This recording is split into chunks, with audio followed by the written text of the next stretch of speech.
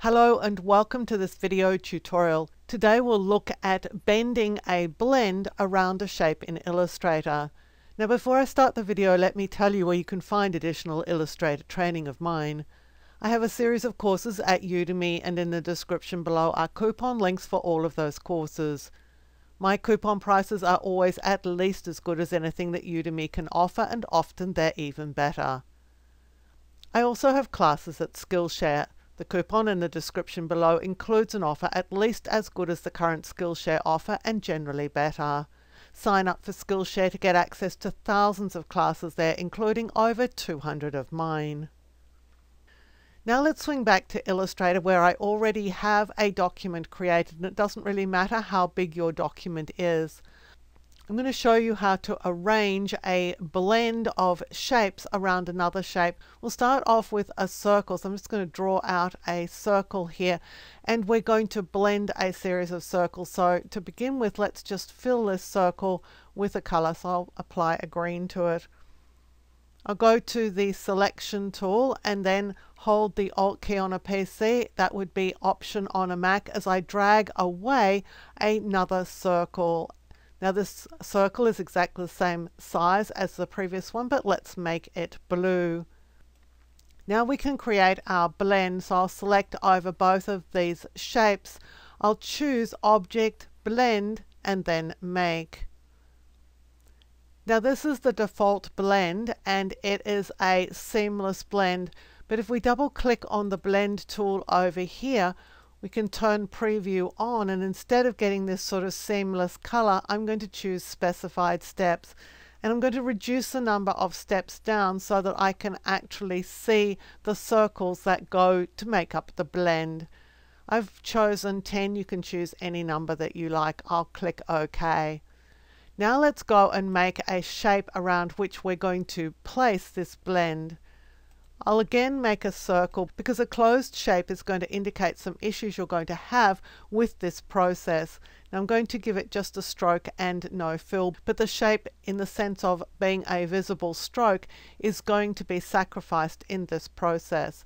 So I'll drag over the blend and also over the circle. So I've got everything selected. It doesn't matter the ordering of these, so you could have created the circle first and the blend second. Doesn't matter how they're stacked in the layers palette. And choose Object and then Blend, and I'll choose Replace Spine. Replacing the spine effectively places the blend around the circle, but you can see that there's a piece missing. And the reason for this is that this is a closed path. And if you want the dots to go all the way around the circle, you have to break the path. So again, with the selection tool, we'll select over this shape. Now there's two ways that you could break this path. One of them is to go to the direct selection tool here and just select one of these anchor points. It doesn't matter which one. I'm going to click on this one, and up here on the toolbar you'll see that there's an option for cut path at selected anchor points. And when I cut the path, the blend travels all the way around the shape. Let me just undo that, because there's a second way that you can cut this path, and that is using the scissors tool. It shares a toolbar position with the eraser tool. So I'm going to select the scissors tool, and this time let's cut it at this point. If I just click on that anchor point, it breaks open the path at that point, and the circles, the blend, is now spaced out all the way around the circle.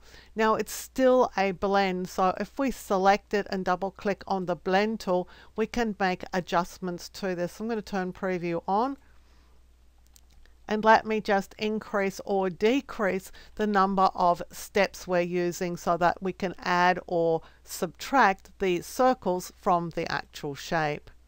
Now a blend is an actual effect, so over in the layers palette you can expect to see a blend, and when we open up the blend in just a second, here is the blend, and inside the blend is the path. That's the circle, which is, as I said, has been sacrificed in the process. And this is the starting shape, and this is the ending shape. And these could be edited, so you could select the ending shape, and if, for example, you wanted to change the color, you could make it a different color.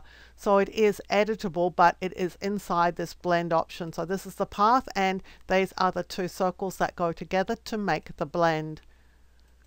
Now if you're placing a blend along an open path, you won't need to cut the path because it's all going to work perfectly. So let's very quickly recreate this blend and we'll place it along an open path. Selecting over both shapes, Object, Blend, Make, double click on the blend tool, select Preview so you can see what's going on. Use specified steps and reduce the number of steps until you can see the number of shapes that you approximately want for your path. Of course, that can be edited later on. For my path, I'm going to draw it with the pencil tool, but you could draw it with the pen tool should you wish to do so. So let's just draw a sweeping path. Select over the blend and the path and choose Object, Blend, and then Replace Spine. And so the blend is placed along the spine. Now if you want to reverse it, so if you wanted orange at the other end, you could select the shape and choose Object and then Blend, and you'll choose Reverse Spine. And in that case, the blend goes the other way along the line. I hope that this video has been of help to you in understanding how you can blend shapes and then how you can place those blended shapes along a path of your choice. If you did enjoy the video, please give it a thumbs up, click the subscribe button and hit the notification bell and you'll be alerted when new videos are released. Until next time, my name's Helen Bradley. Thank you so much for joining me here on my YouTube channel.